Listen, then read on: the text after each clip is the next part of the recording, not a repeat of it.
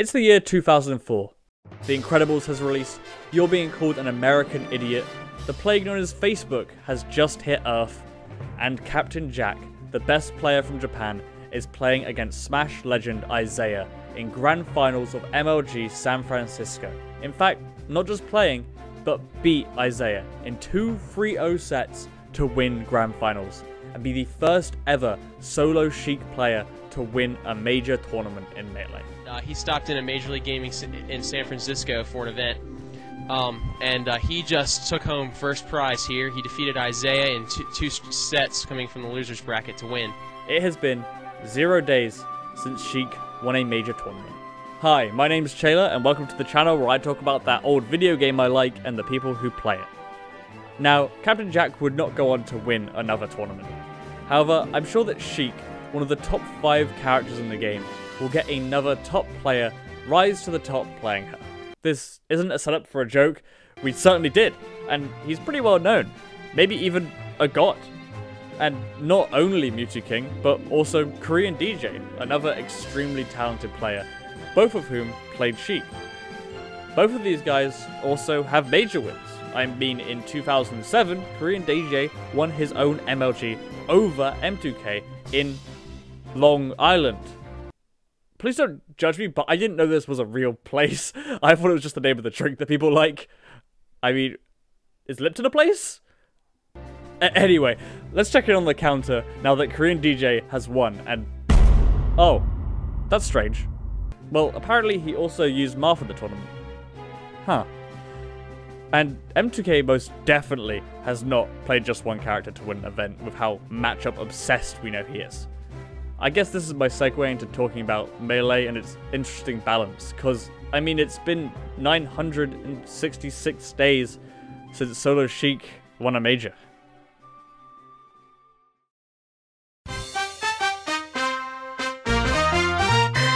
You see, Melee is interesting. It's not very balanced. It has very, very strong characters. I mean, the top 5 characters in the game have been pretty well defined for a few years now.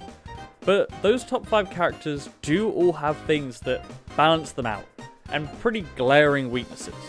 Fox and Falco get comboed to the TV next to you and back. Puff dies early, and Marth struggles against strange matchups. And Sheik, well, Sheik has some pretty dire flaws. I mean, you see, her strengths are incredible.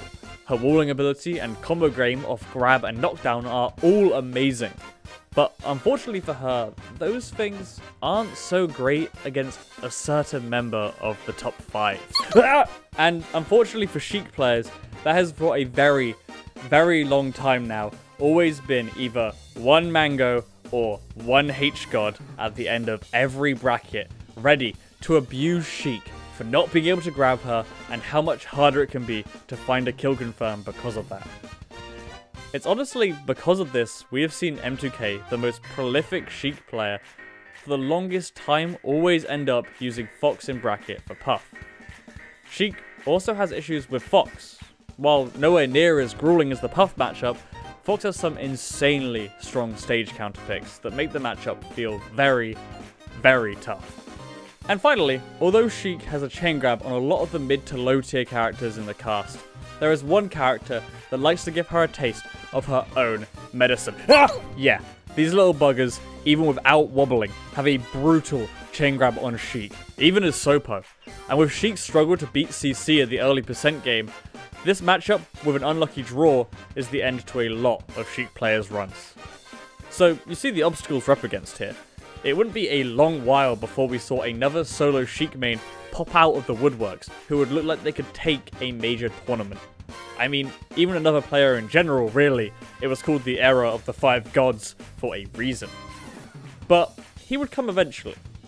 It has been 3,836 days since solo Sheik has won a major.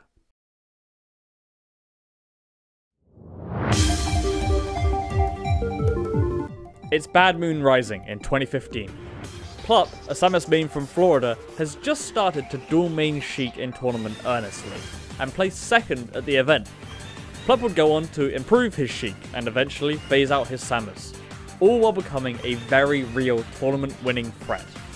I say this because Plup was showing the capability to be all of the very best, and even when he lost, it never really looked too bad. Well, except against one person. Plup could not seem to get a leg up on hungrybox. Every set felt like you could feel Plup's tilt emanating from the screen. This might not have been a Sheik problem, but a Plup problem. I think the Melee Stats guys said it best. If your tag is Plup, you find this matchup to be very, very boring. What about this matchup? This can't be too good for Luigi. Yeah. Yeah, that's what I think whenever I see a Puff on screen. Like, damn, this is not good for whatever X character. I would actually love hearing your guys' thoughts on. I despise those characters. And after a great run at Evo, only for it to be stomped out in dominant fashion by the guy you just beat, Plup started to prepare the Fox. And after one last attempt at Evo 2017, we would almost never see Plup solo Sheik at a tournament again, as he would find success with his Fox only the week after, and then he would win his first major tournament of Genesis 5, beating Hbox with Fox in Grand Finals. It has been 4,879 days since Sheik won a major. For the next 2 years, it felt like a dark age for Sheik believers. I mean, we saw a solo Pikachu main and a solo Captain Falcon main win majors and super majors before a Sheik. A character believed to be a lot better, but now that belief was waning. But in 2022, I feel like we started to see life slowly breathe back into the character. We saw the rise of a lot of new solo Sheik players. The J Sheik started to come out of the woodworks. So many Sheik players with J at the start of their tag that they even hosted a round robin to find the best J Sheik. I mean, most significantly though, I think was Ben, a young Sheik from Wisconsin, as he started making runs online and notably held a very strong record against hungrybox. Which, while yes, Hbox was arguably not in top form, Ben showed that matchup was not all doom and gloom to an average viewer. While this was great, we still wouldn't see any significant runs from a new solo Sheik player from the return to LAN. And while Plup would give us great Sheik play, seeing him switch off to Fox when things looked tough always stung a little to me. I'm not even a Sheik player. I mean, without the end of 2021, and Fox, Falco, Marth, Puff, Peach, Falcon, Pikachu, and Yoshi have all won a major tournament. But it's been 6,320 days since Sheik won a major. And then, in January of 2022, something that no one saw coming began to unfold. One of the J Sheiks, Jmook, sits down to play Plup, the previous Sheik Bastion at Genesis 8. And, well,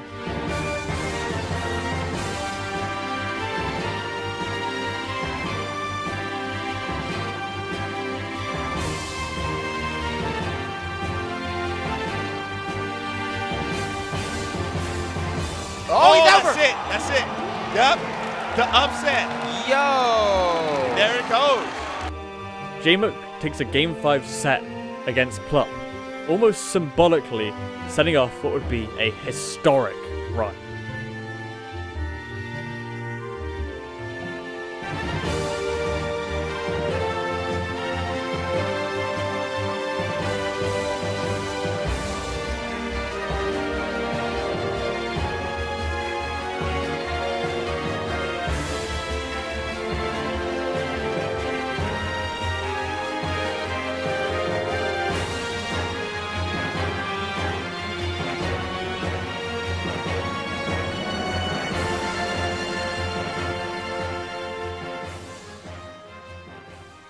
Jmook goes on to place second at Genesis, being the lowest seeded player to ever get to Grand Finals of a Super Major.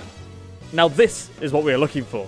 Jmook would prove it's not a fluke, beating the obstacle that stopped him from winning that Genesis at the following tournament.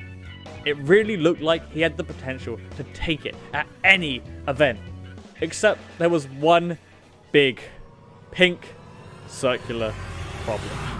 Solo Sheik's moment. Oh, I think that's it. And Hbox bringing it back in 2 sets, throwing the chair onto the ground. Hbox once again proves to be a huge thorn in the side of the top Sheik player, with a 1-9 record against him.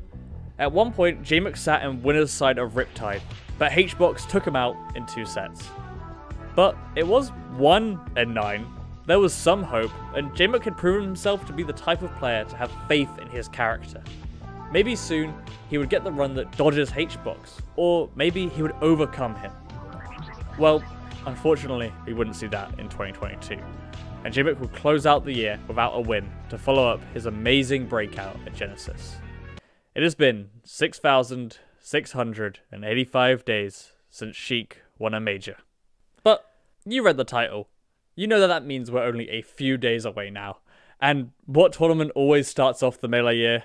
That's right, Jmook's breakout tournament, Genesis 9. I think you could all see where this is going by now, so I won't keep you waiting. Just roll the music.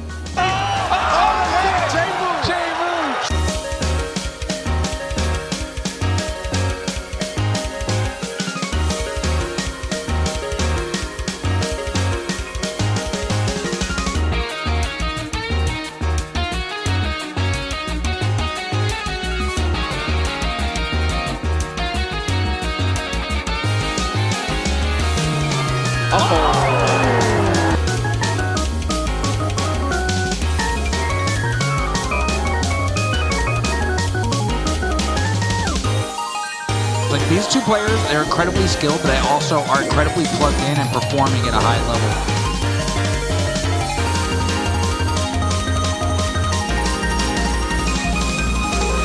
With one man. That's it.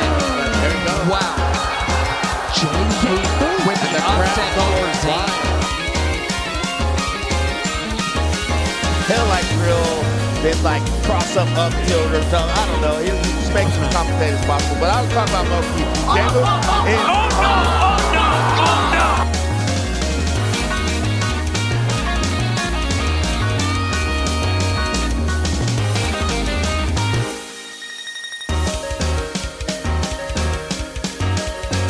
That might have been it. That's it.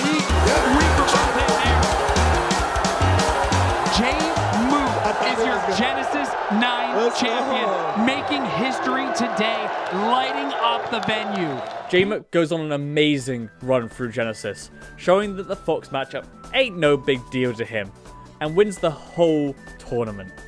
It had been 6,706 days since Sheik won a major, but now it's 0. Will she win another title this year?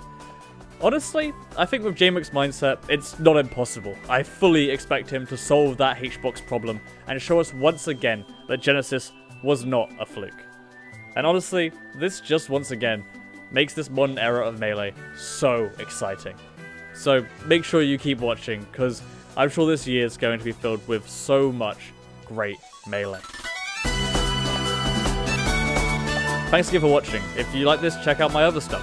We have the story of Amsa making history at the Big House 10, or even the whole history of the new up-and-comer Pipsqueak. Whatever takes your fancy. But for now, I'll see you in the next one.